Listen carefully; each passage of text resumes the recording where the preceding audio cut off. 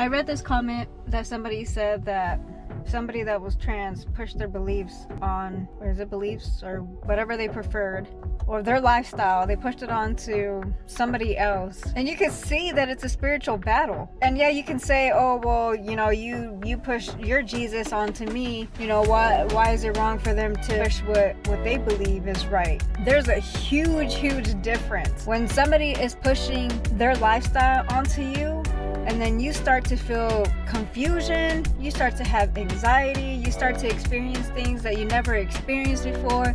Now you don't feel loved because nobody supports you and your lifestyle. And with Jesus, we know what Jesus did in our lives, that he renewed our mind, he transformed our life, that we no longer feel confused or alone or abandoned, that we don't have these mommy and daddy issues because we are adopted into his family. We are a daughter or son of the Most High King. We know our identity. So there's a huge difference pushing Jesus and this type of lifestyle. We know what Jesus did in our lives, and we feel joy, we feel happiness. Even if the world is falling apart around us, we know that God is good. So we know that he provides for us. We know that he is a loving father. If we have him, we have everything. So yeah, we want to tell people about the good news. We want to tell people about Jesus. We want them to experience what we experience because it's good. God is good. This lifestyle, you can see that it's